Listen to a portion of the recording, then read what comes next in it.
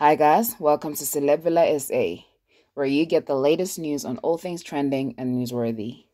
Now don't forget to like, share, and subscribe to my channel. And please don't forget to hit the bell so you never miss any of my uploads. Lwandle Ndaba's son has taken down his diss track from Instagram. Now it's either he made up with his stepfather or fears legal repercussions for his diss track titled My Stepfather's a Devil, which is about Max Lwandle. Lwandle Ndaba released his diss track recently, alleging that his mother, Sophie Ndaba, was abused by Max. In his song, he also made allegations that Max cheated. Lwandle, however, dismissed these allegations, saying that none of them were true.